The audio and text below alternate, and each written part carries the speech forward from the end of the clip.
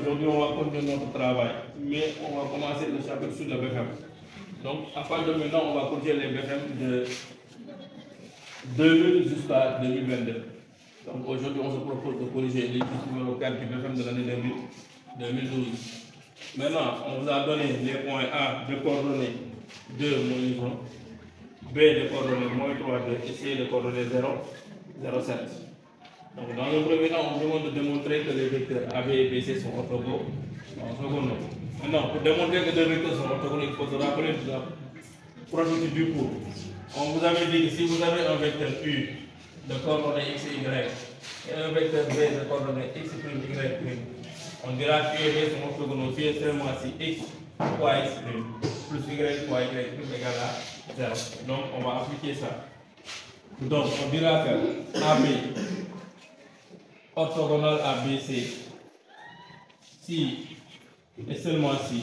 Donc on mettra x de AB fois x de BC plus y de AB fois y de BC égale à 0. Maintenant, abscisse du vecteur AB, c'est x de B moins x de A. Multiplié par x de BC aussi c'est x de C moins x de B. Toujours on fait le dernier point, mais le premier point. Plus y de AB, c'est y de B moins y de A. Multiplié par y de BC aussi, c'est y de C moins y de B. Est-ce que c'est égal à 0? On va calculer pour vérifier. Maintenant, x de B, on a x de B égale à moins 3, on remplace par sa valeur. Moins x de A moins 2. Multiplié par x de C, c'est 0. Moins x de B, moins 3, ça donne plus 3, plus y de B c'est 2, moins y de A, moins 2, ça donne plus 1. Multiplié par y de C c'est 7, moins y de B c'est 2. Est-ce que c'est égal à 0? On va voir si on trouve 0. Maintenant, moins 3, moins 2, ça donne moins 5. Moins 5 fois 3, plus 2 plus 1, ça donne 3, fois 7 moins 2, 5. Donc, moins 5 fois 3, ça donne moins 15. 3 fois 5, ça donne 15. On obtient moins 15 plus 15 égale à 0. Donc, on dira que AB orthogonal à BC. Toujours, quand on vous demande de montrer que deux vecteurs sont orthogonaux, ce qu'il faut faire, c'est simple. Il faut faire la somme des produits des abscisses plus produit des ordonnées. Si vous trouvez 0, vous allez dire que les vecteurs sont orthogonaux. Donc, dans notre exemple, on a calculé les coordonnées du vecteur AB et les coordonnées du vecteur BC. AB, c'est x de AB multiplié par x de BC plus y de AB fois y de BC. Si on trouve 0, on dira que les vecteurs sont orthogonaux. Donc, il faut se rappeler que quand on calcule l'abscisse du vecteur AB, c'est toujours x de B moins x de A. Et l'abscisse du vecteur BC aussi, c'est x de C moins x de B. L'ordre du vecteur AB, c'est y de B moins y de A. Et l'ordre du vecteur BC, c'est y de B, y de C moins y de B. Ça, c'était la première question. Maintenant, comme deuxième question, on vous demande de calculer les coordonnées du point E tel que A, B, E, C soit un parallélogramme. 2. On demande de calculons E pour que A, B, E, C soit un parallélogramme.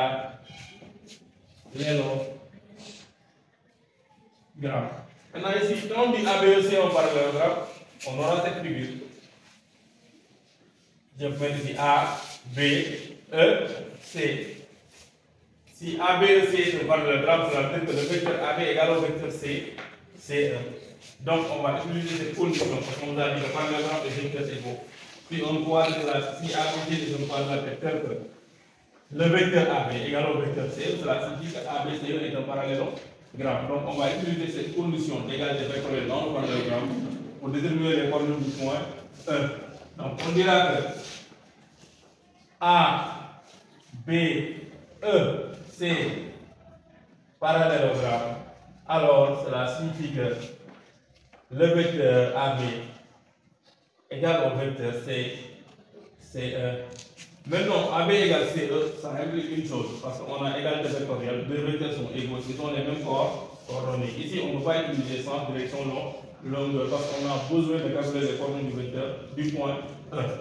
Donc, on dira que AB égale à CE, cela veut dire que x de AB égale à x de CE, et aussi y de AB égale à y de CE. On peut calculer ça. Maintenant, x de AB, c'est x de B moins x de A. X de CE, c'est x de E moins x de C. Y de AB aussi, c'est y de B moins y de A. Et y de CE aussi, c'est y de E moins y de C. Après avoir calculé, on remplace. Donc cela veut dire que x de B, on remplace par sa valeur. X de B, c'est moins 3. Moins x de A. X de A, c'est moins 2. Égal à x de E. On le laisse comme ça, on ne le connaît pas encore. Moins x de C, c'est 0. Maintenant, y de B c'est 2. Moins y de A. Y de A, c'est moins 1. Moins 1, ça donne plus 1. Égal à y de E. Y de E, c'est y de E, on ne connaît pas ce qu'on cherche. Moins y de C, c'est 7. Maintenant, on peut nous le calcul. Maintenant, moins 3, moins 2, ça donne moins 5. Moins 5 égale à x de E. Maintenant, 2 plus 1 égale 3. On aura 3 égale à y de E moins 7. Ce dont on a besoin, c'est les coordonnées du point E. Quand on a moins 5 égale x de E, ça signifie que x de E égale à moins 5. On a aussi 3 égale y de E moins 7. Les moins 7, on les transforme au premier membre. Ils vont devenir plus 7. 3 plus 7 égale 10. Donc on aura y de E égale à 10. Donc on aura le point E de coordonnées moins 5, 10. Si le point E a pour coordonnées moins 5, 10, le quadrilatère ABC est un parallélogramme. On peut même placer le point E sur la figure. Donc, on va placer le point E. Auparavant, on avait placé les points A. On nous avait dit que A a pour coordonnées 2 moins 1. On représente 2 à l'abscisse, moins 1 en ordre comme projet, on a le point A. On avait B de coordonnées 2 moins 3. Moins 3 2 du moins 3 en abscisse, 2 en ordre, on a le point B. On avait C de coordonnées 0, 0, on a 0 ici. Cette là, on place le point C. Maintenant, on vient de déterminer les coordonnées du point E. On a trouvé E de coordonnées moins 5, 10. On va placer le point E de coordonnées moins 5, 10. Moins 5 sur l'axe des abscisses. Moins 5 est là sur l'axe des abscisses. On dit E de coordonnées moins ça, c'est 8, 9, 10.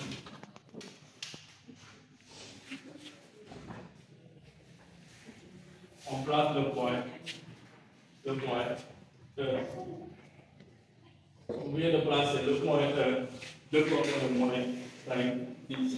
On peut vérifier si le quadrilatère ABEC est un parallélogramme. Et on vérifie.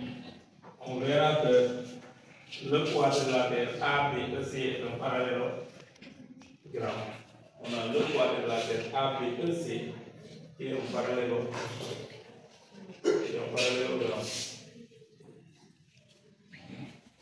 Ensuite, on continue.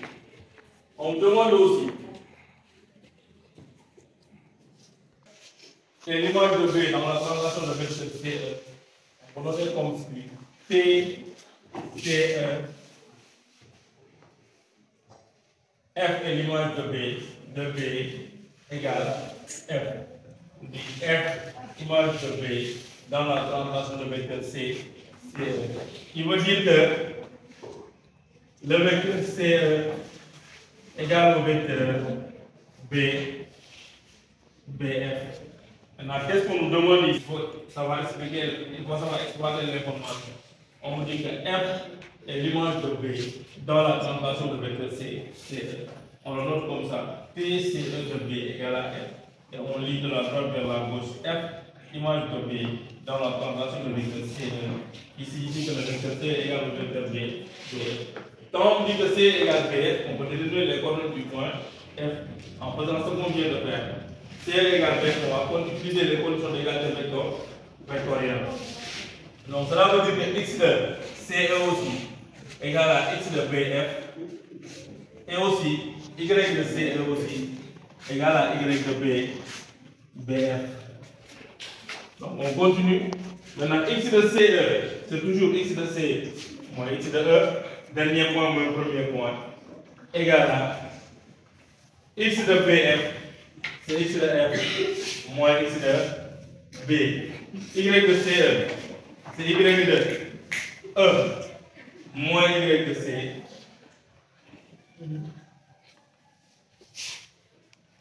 Ici, pour nous x de moins x de C, dernier point, égale à y de F moins y de B. Maintenant, on calcule.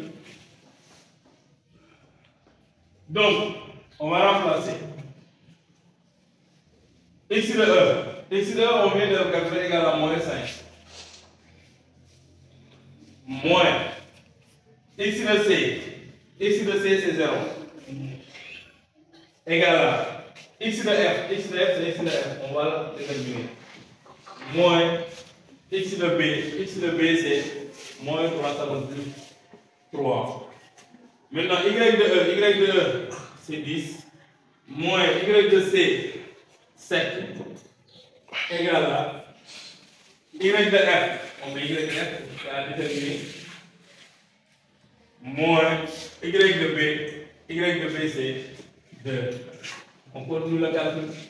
Cela veut dire que moins 5 moins 0, ça donne moins 5 égale à x de F plus 3.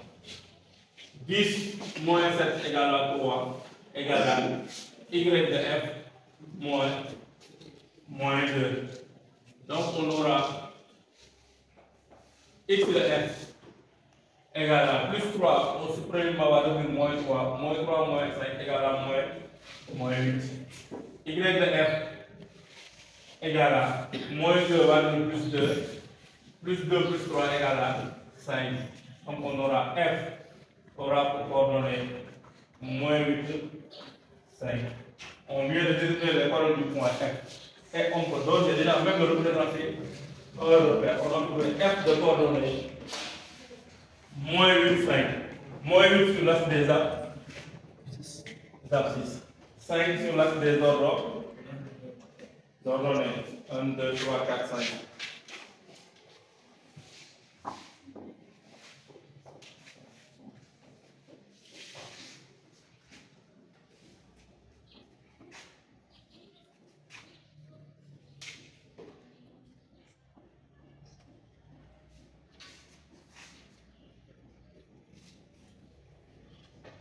Donc on a le point F ici. F de coordonnées moins 8, 5.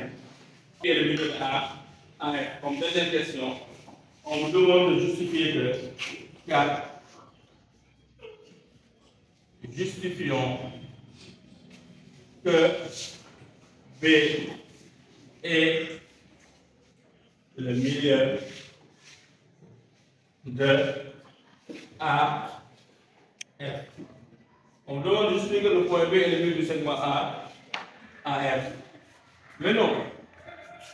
On avait démontré que le quadrilatère AB, EC est un parallélogramme. Mais avant cela, je trace d'abord le segment A, F.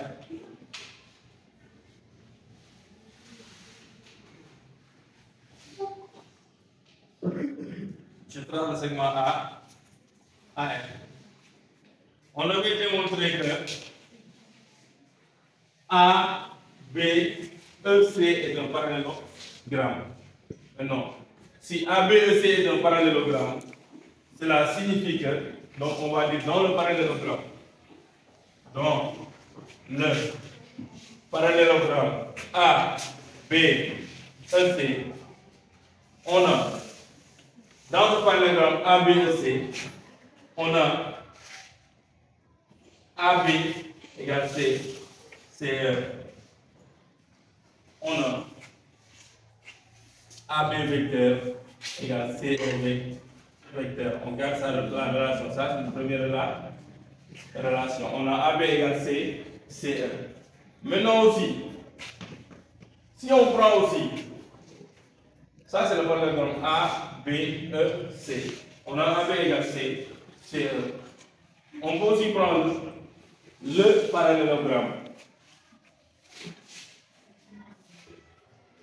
Et on vient aussi de calculer en disant que aussi le vecteur C égale au vecteur B, BF. On a vu aussi que CF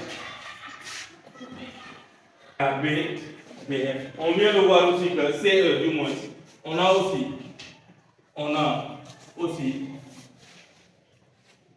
CE égale à B, égale B, BF. On a aussi C égale B. D'après cette relation, quand on dit que C, CE de B égale F, ça signifie que le vecteur C égale au vecteur B, BF. Ça, c'est la deuxième relation. Dans le premier temps, on me dit que AB égale CE. Ensuite, on me dit que C égale B, BF. Qu'est-ce qu'on a? On peut les poser. On a AB égale à CE. On a aussi BF égale à C, CE. On a AB égale CE. On a BF égale CE. Ça signifie que AB égale à B, BF.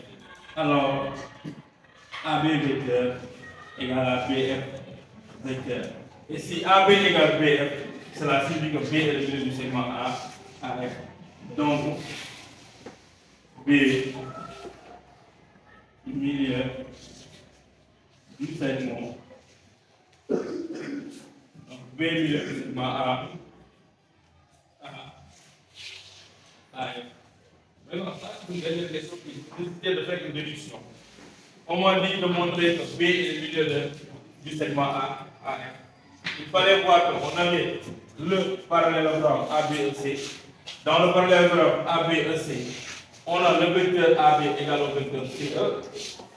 On dit qu'on voit de la parallélogramme, si on a deux vecteurs égaux, les vecteurs et AB égale vecteur CE. Donc je garde cette relation. Ensuite, dans la question qui suit, avant cette question, on m'a mis deux colonnes du point F, telles que CE égale à B, BF. Et je garde toutes ces relations. Donc j'ai deux relations, AB égale CE. J'ai aussi BF égale C. Cela signifie que AB égale BF. Et si AB égale BF, cela signifie que le point B est lié du segment A. Maintenant, c'est tout pour cette vidéo. Et nous vous remercions. Nous vous demandons juste de regarder la vidéo et de poser vos questions dans les prochaines vidéos.